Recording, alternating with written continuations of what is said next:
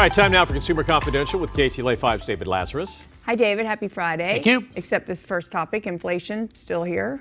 Still here, but the stock market is soaring today, and this is an element to this. At last check, the Dow up by about 750 points. We'll have closing numbers in the 1 o'clock hour.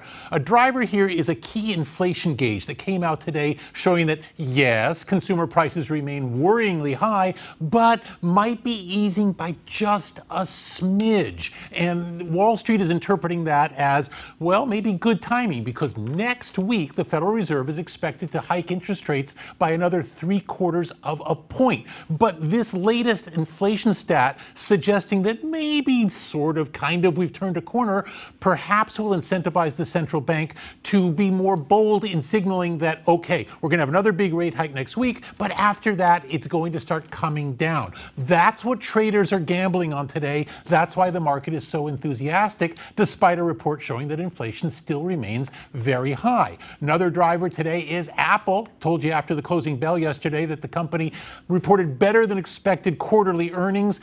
Company stock is up by about 8% today. People are feeling really good about iPhones. Amazon, on the other hand, not so much. They had an earnings miss yesterday. At last check, their stock was down by about 8%. Again, we'll have closing figures at 1. All right, some big profits for some of the big oil companies. Not a surprise, but when I give you the numbers, folks, you're not going to be happy about this. Now, of course, you know that big oil has to be doing well because we've all been basically paying through the nose at the gas pump. And where does that money go? It goes into the pockets of big oil. How much are they making? Well, today out came the quarterly results for big oil. ExxonMobil reported quarterly profit. Again, this is just 3 months worth of profit of nearly $20 billion. Chevron reported profit of $11.2 billion. Shell reported profit of almost $9.5 billion. And according to the International Energy Agency, profit for the world's big oil and natural gas producers is set to double this year to a record $4 trillion.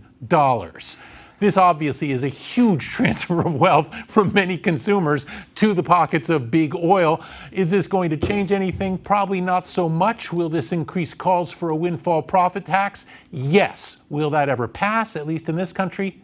I doubt it. And we have to talk about Elon. We do have to talk about Elon. We've got coverage elsewhere today, but this is a very interesting angle and worth pursuing. Musk has already signaled now that he's the boss of Twitter, that he's going to be making changes, including a loosening of some of the rules that affect content moderation.